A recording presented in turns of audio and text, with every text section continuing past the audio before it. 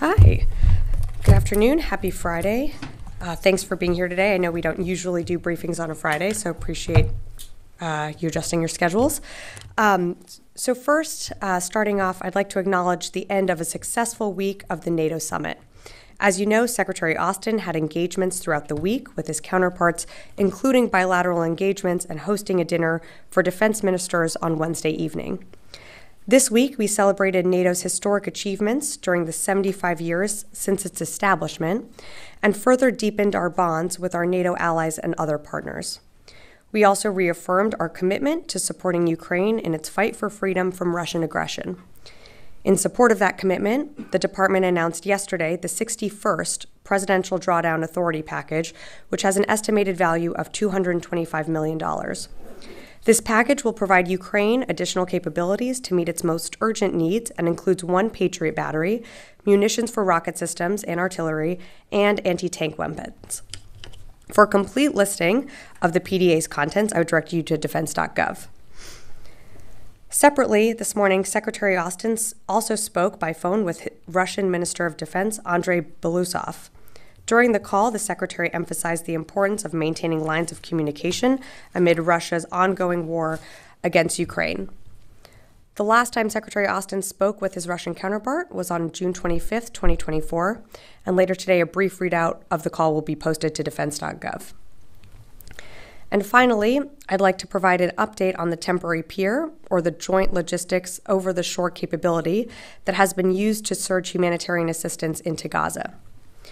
On Wednesday, U.S. Central Command personnel attempted to re-anchor the temporary pier to the beach in Gaza to resume humanitarian operations. However, due to technical and weather-related issues, CENTCOM personnel were unable to re-anchor the pier to the shore. The pier, support vessels, and equipment returned to Ashdod and will remain there for now. A re-anchoring date has not yet been set at this time. To date, more than 8,000 metric tons, or nearly 20 million pounds of humanitarian aid, have been delivered from the pier to the marshalling area where it can be collected by humanitarian organizations for onward delivery and distribution. As we said when we first announced this, the pier is part of a comprehensive response to the humanitarian situation in Gaza. In addition to enabling the delivery of life-saving aid, implementation of JLOTS has enabled the development of Cyprus as a port for inspections and deliveries directly into Gaza. Aid can now be inspected in Cyprus and delivered directly into Gaza through Israel's Ashdod port and crossings in the north. The deployment of this pier has also helped secure Israeli commitment to opening additional crossings into northern Gaza. Since the opening of these crossings, we've seen more trucks moving from Jordan directly into northern Gaza to help alleviate the dire humanitarian conditions. As we announced yesterday, the pier will soon cease operations, with more details on that process and timing available in the coming days. We're very proud of our service members and all those supporting this effort and who have enabled vital humanitarian assistance to get to those in Gaza who need it most. Without a doubt, lives have been saved because of their work and commitment under very challenging conditions. And as hundreds of thousands of people continue to face emergency levels of food insecurity across Gaza, the United States will continue to take all possible action to ensure increased aid flows are sustained at the scale needed to meet the needs on the ground.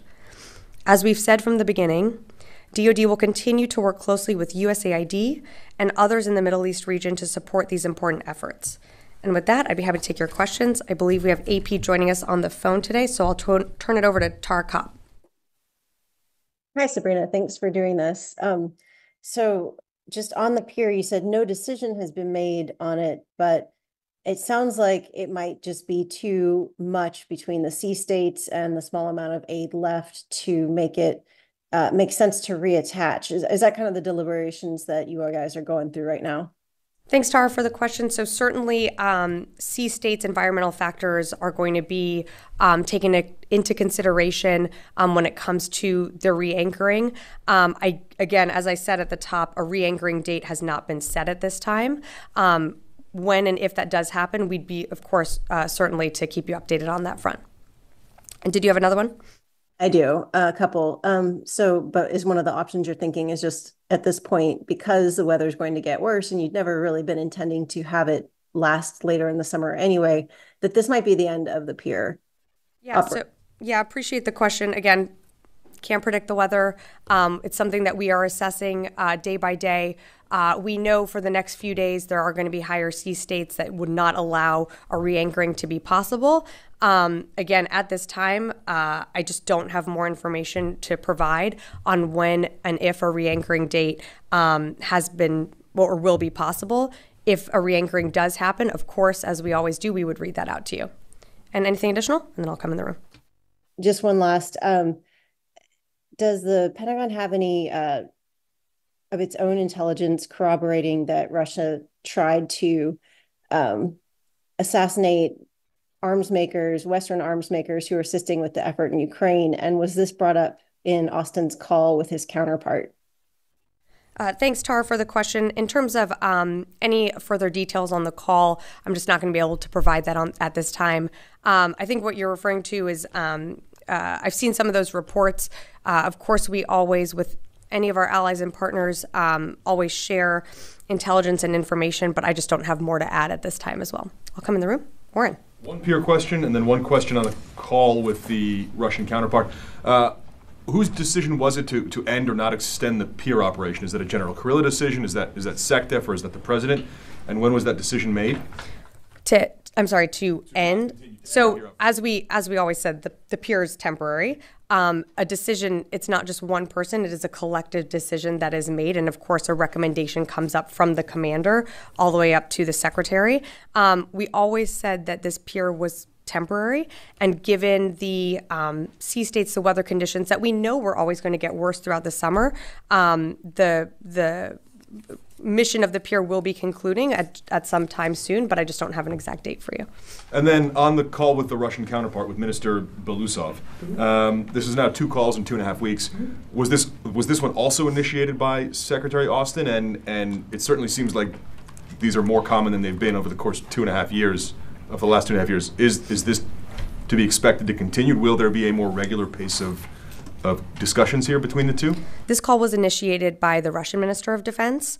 In terms of future calls, of course, nothing to announce. But as the Secretary has said, and what I also mentioned at the top, is that maintaining lines of communication is incredibly important right now. And so if there are future calls, we'd read those out as well. And was there any specific reason given about why? I just don't have any more to provide at this time. Liz. Thanks, Sabrina. President Zelensky has insisted that lifting all restrictions so Ukraine can strike military targets within Russia would be a, quote, game changer, and that Ukraine needs to hit those targets and able to win. What's the Pentagon's assessment of that?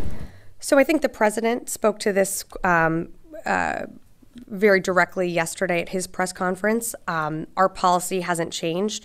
We do allow those cross-border strikes when Russia is attacking from the other side of the border. And as the war has changed, we have changed, our policies have adapted.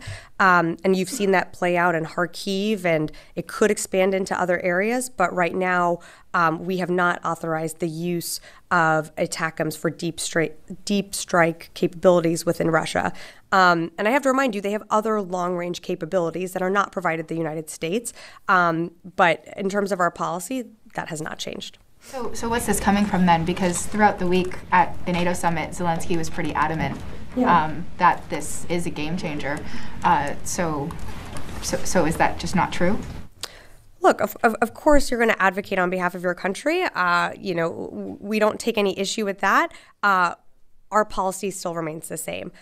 We believe that Ukraine continues to be successful in the battlefield. With our policy in place, we've been able to see them hold and strengthen their lines around Kharkiv. Could they be allowed to use it into other areas? We're always adapting. And as the war has changed, our policy has changed. But of course, we are always mindful of escalation, and that's something that is the reason why we have the policy the way it is. Konstantin. Thanks, Sabrina. You mentioned, you sort of said that if the pier is re-anchored twice, is there a world where the re-anchoring attempts are scrubbed and this is the pier has done the last work it will do? It really depends on the sea states and the environment. And right now, obviously, I can't predict that. What we are committed to is making sure that every single piece of aid, metric ton of aid that is in Cyprus is moved into Gaza. So whether that be through the port of Ashdod or through the temporary pier, no matter what, the aid that was assembled will get to the people who need it most. And can you just speak a little bit more into the about the decision-making process to cease operations? Was that because of these challenges with the sea state and the environmental factors, or was it because aid in Cyprus is dwindling and nearing, sort of the end of that? Well, I think it's important to remember that we always said this was a temporary operation. It was always going to have an end date. That exact end date, I don't have for you right now, but we'll keep you updated on that. I think it's also really important to remember that during the course of the time that JLOTS has been operating, we acknowledge that there have been bumps in the road. We have had to take it offline. There have been repairs that needed to be made. But you cannot discount the fact that we were able to get nearly 20 million pounds of aid into Gaza and for onward distribution. We got it in, of course, to the marshalling area. That aid is going to save lives. So I think it's important to remember that in the context of the temporary pier, one, it was always going to have an end date. Two, we're working on other avenues in ways with USAID to get aid into Gaza. And then three, of course, this was always going to be a temporary method. I will go back to the phones and then happy to come back into the room here. Idris, Reuters. Yeah, two quick questions. The White House earlier this week announced some long-range fires being moved to Germany, sort of, on and off, and then eventually being placed there in 2026. What's the message the U.S. is trying to send with those long-range fires in Germany? And secondly, the announcement was made by the White House. Unless I've missed something, the Pentagon has not put anything out on that. Is there a new policy that the White House is going to announce force posture movements, not the Pentagon? If you could give any more details on that. Thanks, Idris. Well, the president was leading the NATO summit this week. He announced it. We, of course, when rotations happen, we do announce that either in a statement or reading it out from the podium. But again, as you mentioned, this is not something that's happening until 2026. So give us a little time here. As you also mentioned, these are episodic deployments and will help inform planning for ensuring future stationing. And we are, in terms of the message that it sends, we are working in close collaboration with the German government and the army to continue to finalize these details. But it is about shoring up support within Europe. And that's something that not only you saw with this announcement, but with what the president and the secretary in their engagements with NATO, with their counterparts at the NATO summit all this week. Okay, I'll take another one from the phone here. Jeff Schogel, Task and Purpose. Thank you very much. And I stand with all the Military Times reporters and Sightline Union reporters laid off today. I understand if you have to take this question, when the president said that U.S. and Chinese military leaders now have direct access, did he mean there's now a hotline between U.S. and Chinese leaders, or that mill-to-mill communications have reset to a time before Speaker Pelosi visited Taiwan? Thank you. Thanks, Jeff, for the question. I don't have to take that question. I would refer you to the White House to speak more to the president's comments. Last question, Jeff Selden, VOA. Sabrina, thanks. The UN this week issued a report on Afghanistan, and it indicated al-Qaeda is sending more operatives there and opening new training camps. It also said that ISIS-K has managed to infiltrate some of the Taliban ministries and also push into Central Asia, and is even running a special ops force in Iran. How concerned is the Pentagon about al-Qaeda and ISIS-K operations out of Afghanistan? And what, if anything, at this point, is the Pentagon doing to push back? As a second unrelated question, has the Pentagon been impacted at all by the AT&T breach that was disclosed? If so, what is the Pentagon doing to mitigate? Thanks, Jeff, for the question. On the AT&T breach, I'm not aware of an impact to the department, but of course this is developing in real time. So if there is an impact, we can let you know on that. When it comes to ISIS-K and just the proliferation of ISIS not just in Afghanistan, but you're seeing also throughout Africa, it is something, of course, that remains top of mind for the United States, which is why you have our mission in Iraq and Syria to continue that fight against ISIS. It's something that we continue to monitor, and whether it be from AFRICOM or CENTCOM, it's something that we take very seriously. So, of course, we're concerned with any proliferation of any plots or plans against U.S. service members or our partners and allies around the world, and it's something that we're going to continue to watch. All right, I'll come back in the room here. Yes, and then I'll come over to you, Sai. Yeah. You said that the surge of aid had saved lives. It's estimated that the amount that was unloaded into the marshalling area was the equivalent of 1 day of pre-war aid delivery into Gaza. Off of that, then, do you know how much actually reached the people off Gaza? Whose lives were saved? How many?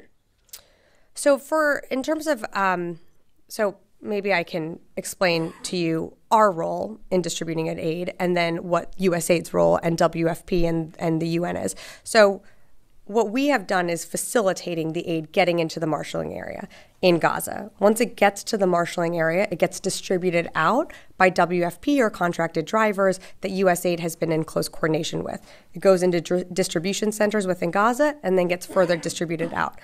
I don't have a count for you of how many lives have been saved, but what I can tell you is that people are hungry. There are people in need of that food. And we delivered nearly 20 million pounds of food to the people in Gaza. So we are saving lives. I think it's important to remember that. And what you saw with our forces is running towards the problem. We created a solution. We believe it was a success. Just one other follow-up. Sure. Did anyone at the Pentagon research summer Mediterranean sea conditions before embarking on this project? There's a sense that you were taken completely by surprise, and in fact, the JLOTS is completely unsuitable for the conditions off the coast of Gaza. So we are a planning organization. We have folks all around the world that operate within the Eastern Med at any given time. Of course, we are aware of the sea conditions within the Eastern Mediterranean.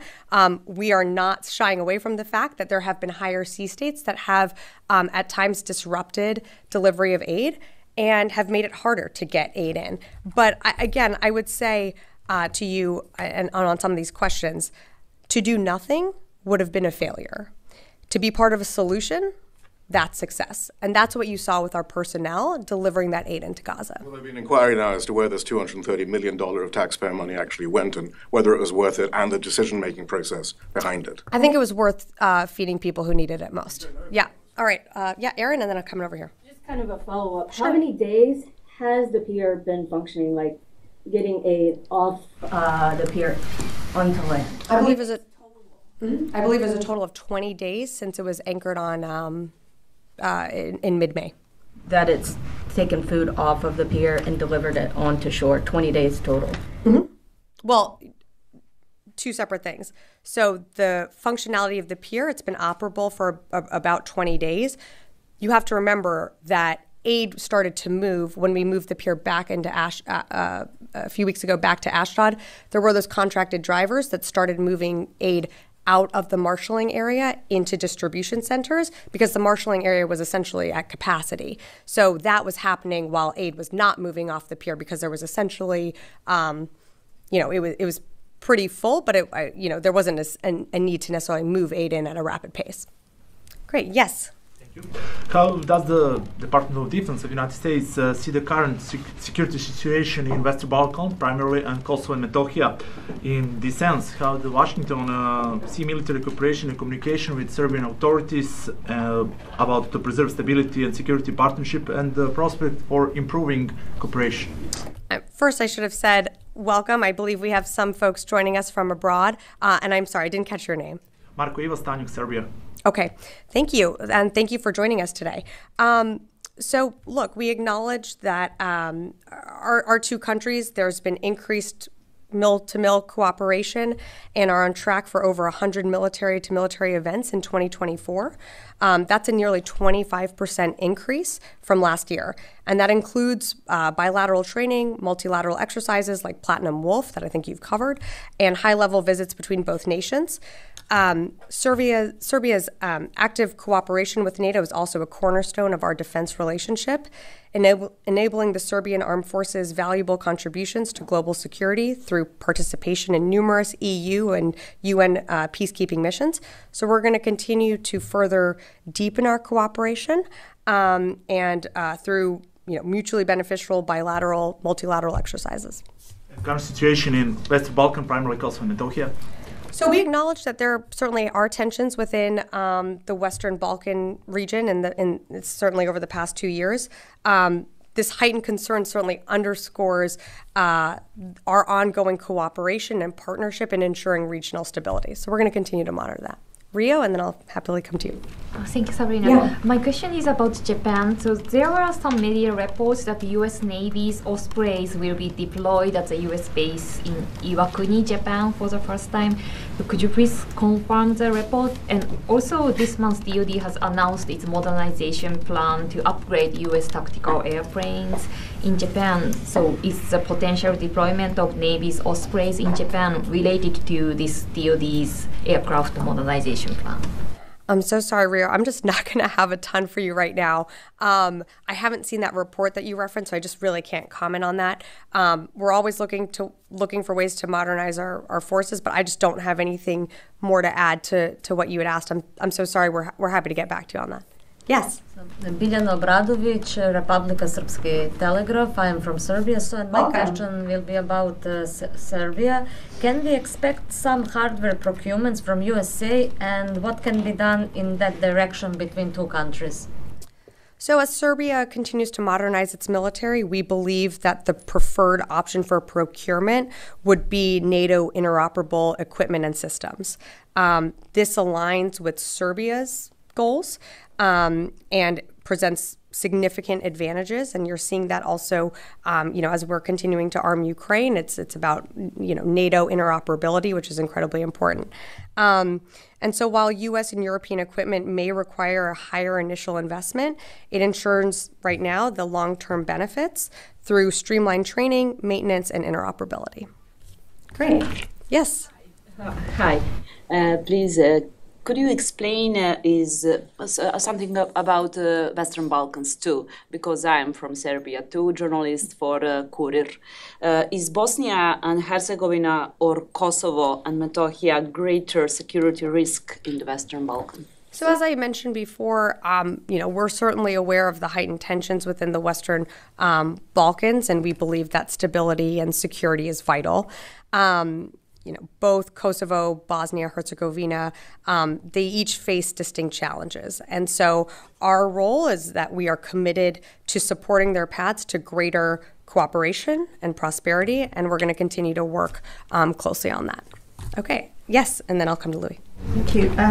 Japan's defense ministry announced today, yesterday in Japan, mass discipline, including the personnel who treated classified information improperly. Is there serious concern in the Pentagon, especially when U.S. and Japan have been trying to construct a robust system of information sharing? Look, I'd refer you to Japan to speak more to, the security measures that they are taking. I saw that report as well. We have confidence in our relationship with the Japanese government and our militaries. I'd refer you to them to speak more to how they are enhancing their security measures. But as you saw, we have had and continue to have great engagements. And I'll just leave it at that. Yeah. Louis, and then I'll come in the back. Thank you. I have two questions. One, I want to follow up on Konstantin's question. Sure. So you're saying that as of right now, you're looking to see whether the JLOTS pier could be operational yet again. Are alternate methods being looked at for potentially delivering some of that aid from Cyprus that you mentioned, should that not be the case? And I'm kind of framing it as a hypothetical, but I'm sure that since you said this is a planning organization. Yeah. No, sorry if maybe you, I don't know if you heard me at the top, but I had mentioned that one of the ways we are looking to get aid into Gaza is through the port of Ashdod. It's sort of in its proof of concept stages right now. We are looking, what I can tell you is every metric ton that is on Cyprus or on one of our ships will be delivered in some way into Gaza, but we are looking for those alternative methods. And once we have better fidelity, I will, of course, keep you updated on that. So that leads me to my next question. Sure. So you established those cells under General Frank at the air base there in Israel. Is that functionality end with, does that mission end if the JLATS pier, and when the JLATS pier ends on July 31st, or does it continue in a different frame, kind of what you're talking about through Ashdod? Well, again, speculative and not exactly there yet. The short answer is I think there will be continued cooperation and coordination with the Israeli government to making sure that humanitarian aid is getting in. What that looks like without the pier being, when it eventually ends, and that will be soon, but I again don't have an exact date.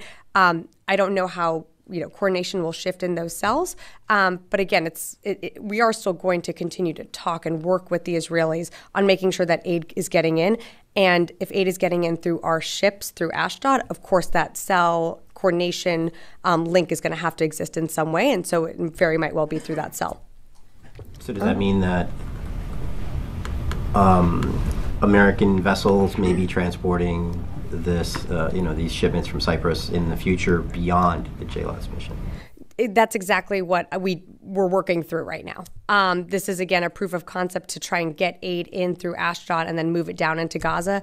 We're working that through with the Israeli government. When we have more, we'll certainly share, whether that involves U.S. ships or commercial ships. I'll keep you updated. Yes, in the back. Dusan Mlađenović, N1 TV, which is a CNN affiliate in the Western Balkans. You just mentioned that Serbia is sending arms to Ukraine. Do you know what type of ammunition? I didn't mention that. I was talking about NATO interoperability. So I don't have anything for you on that. I'd let Serbia speak to their assistance. There was an article in Financial Times that Serbia is sending arms to Ukraine, which Serbian government denies, and also saying that it's forbidden to transport arms through the third countries.